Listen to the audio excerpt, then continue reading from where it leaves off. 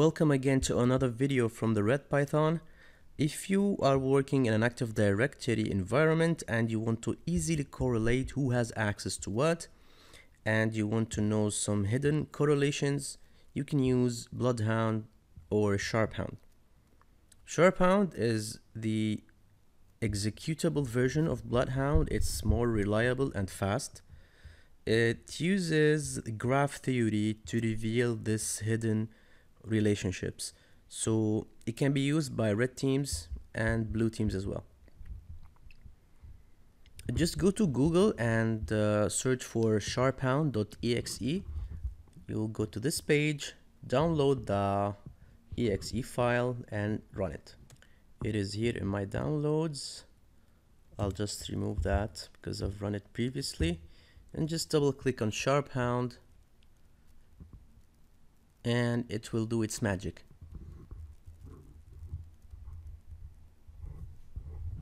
So how does it work? It works by running an ingester onto the victim's machine, and then it queries Active Directory similar to many other similar to what we've learned in the previous videos.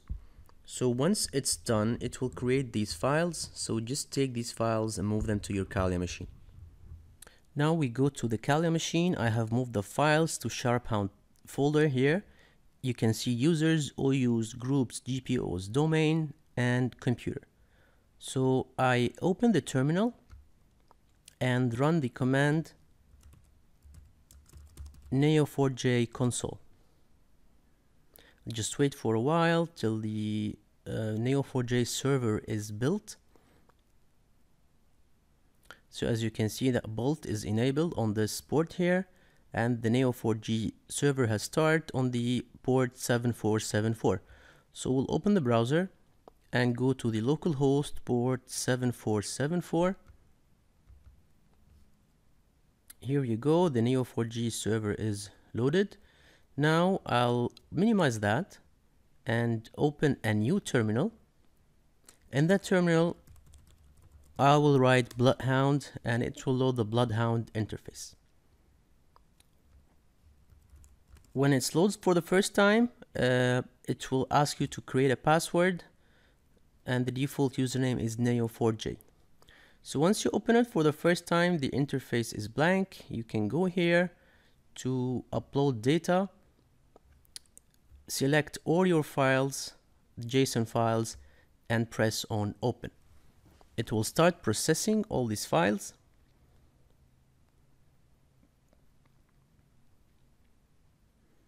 And after the processing is over, you go to this here menu and go to queries.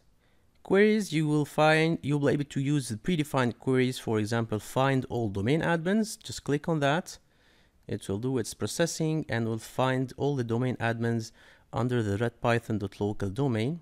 As you can see here, we have domain admin at redpython, and here the other domain admin is administrator. So this is one of the predefined queries. We have lots of predefined queries as well. For example, the shortest path to the domain admin.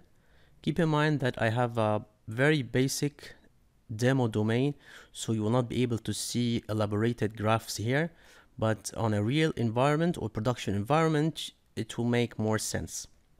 Graphs that I found over the internet, as you can see here, it will clearly reflect the path to dominate a domain controller.